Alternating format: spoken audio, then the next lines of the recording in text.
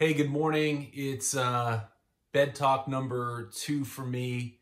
If you're not familiar with the concept of bed talks, it was established by my Pink Goldfish co-author, David Rendell. The format is simple, less than 5 minutes, not rehearsed. You can't sell, you have to be helpful, and just make it unscripted and offer some value. So as speakers, as we're not traveling, this is a way just to simply share our message. I love this. I yesterday did the bed talk challenge. So I called out a few people and asked them to create videos. First off, this is the one that I did yesterday, inspired by Dave. And then I love this. Let me show you here. We had right here, soon to be Purple Goldfish promo edition, Red Goldfish promo edition co-author Roger Burnett did a talk. Really talked about trust, which is really cool, and how trust is important right now. Sharon Delaney McLeod, I love this. She jumped in yesterday. She responded to the challenge. She did a great talk about embracing this time, embracing the pause.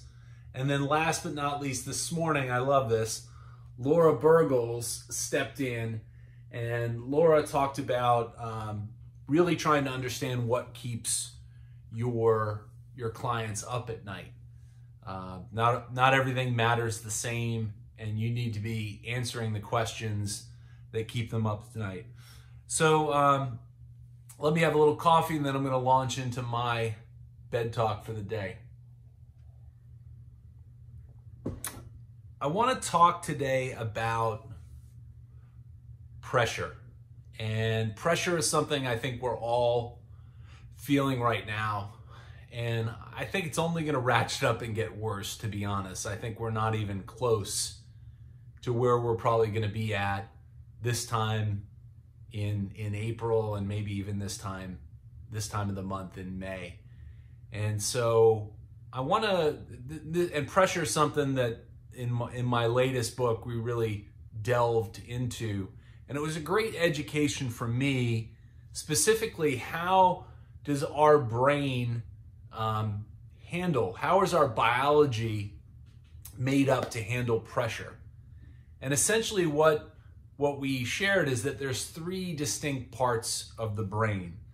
And the first part of the brain is the smallest part of our brain. It's the oldest part. It's called the amygdala.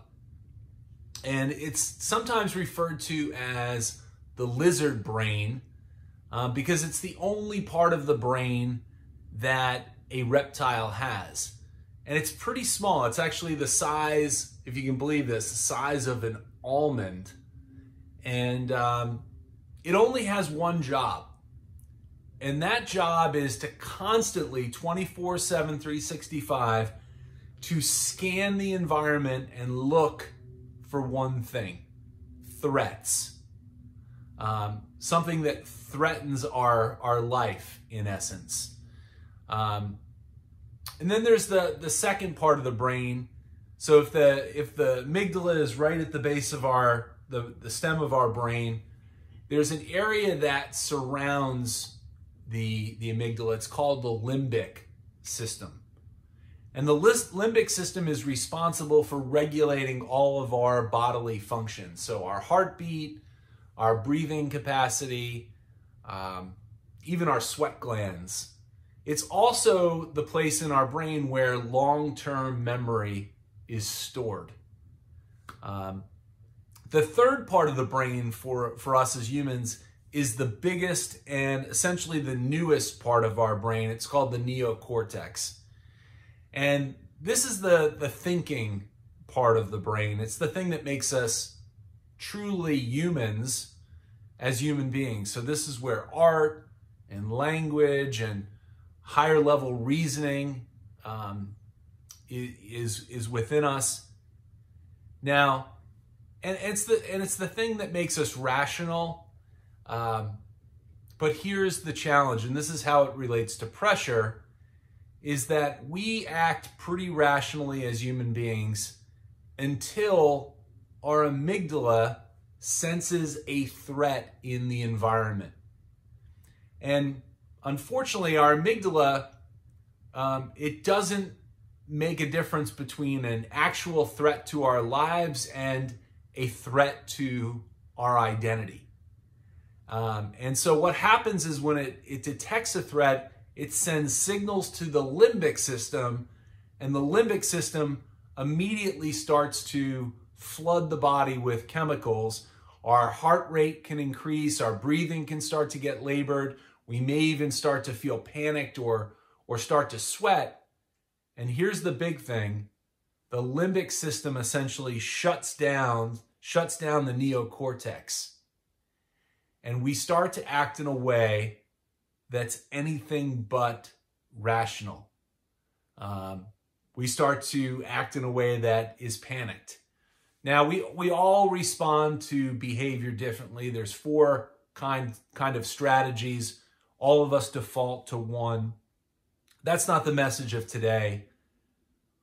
The message of today is to understand that when we get triggered, we need to be aware of that feeling of being triggered and feeling that pressure.